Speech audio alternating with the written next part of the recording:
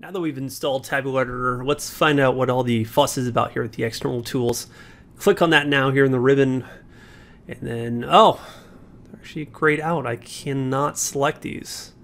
All right, so a little bit of prep work here then. So File, Options and Settings.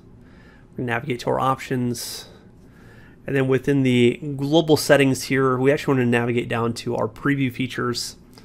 And we need to enable this store data sets using the enhanced metadata format. So go ahead and press that now. It'll give us a nice little dialog box here when we press OK, just asking us to restart our Power BI desktop.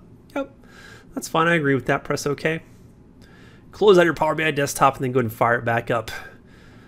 All right, so let's try this one more time. External tools. Very cool. I can now see them in black and bold here. Tabular Editor, click that now. It's giving me a little prompt here.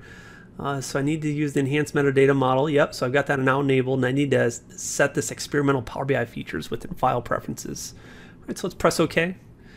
Let's navigate to the file preferences like it asked, and then the allow unsupported Power BI features, letting you edit all TOM objects and properties when connected to a Power BI data model. All right, yeah, that sounds great. So let's go ahead and press that.